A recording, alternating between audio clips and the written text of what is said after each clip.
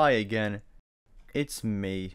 And you probably clicked on this video for one reason. You want to know why all the cars in the drip feed are. But before I do tell you guys, if you guys do back out of this video and scroll down, and if you guys do see a big red button, make sure to click on that and turn that to grey. Alright, so you are probably wondering where are all the cars coming to GTA Online. Considering that we did not get a vehicle on Thursday that just passed. Not only that, but we didn't even get a vehicle last week.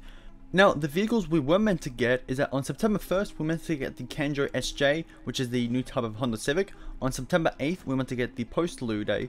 And on September 15th, we're meant to get the Obey 10F, which is going to be the new Audi R8. Now, for those who aren't very familiar, the last vehicle that we actually did receive was the Camaro. Now, my best guess as to why we haven't gotten any new cars recently is that because Rockstar may supposedly be in trouble. Now, what I mean by this is that the Camaro looks too accurate or too close to the 2017 Camaro. Now, the reason why I think they're getting in trouble is because, well, Rockstar never actually has the license to bring in, you know, real life brands into Grand Theft Auto 5 or online. And so they thought they could just bring in any car they want without, you know, having the need to ask for permission.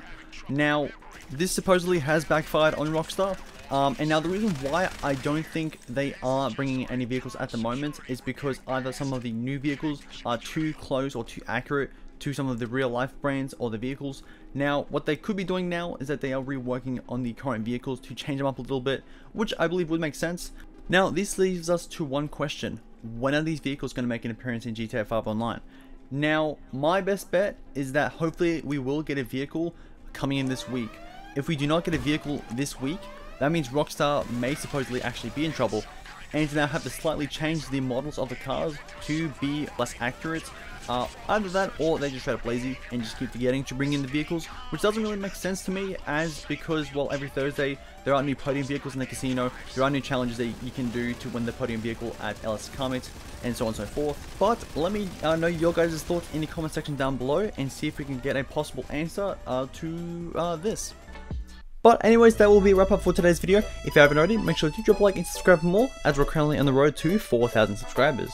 Anyways, I'm out. Bye guys. Yo!